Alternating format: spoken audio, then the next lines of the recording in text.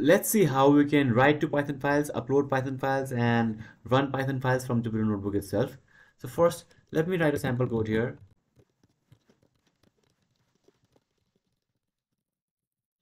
So if I run this, as you can see, 7 is printed. But let's say you want to write this to a Python file. How can you do it? Now, on top of this, you just need to write percentage write file and a file name. Let's call it test.py. Now hit Control Enter, and as you can see, it will show writing to text file. Now it is showing overwriting in my case because I already had a test.py. So in your case, it will just say writing test.py. Now this code is returned to test.py. So where is this test.py? You just type ls, it will show you everything that is here.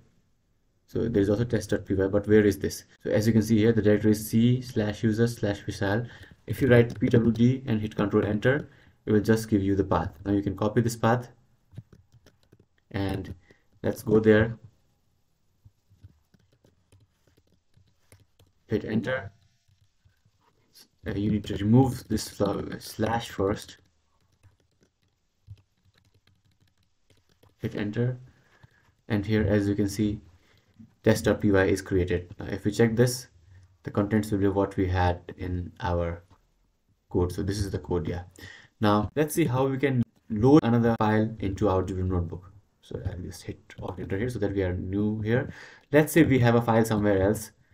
Let's say we have a Python code. Let me just copy this and let me just rename this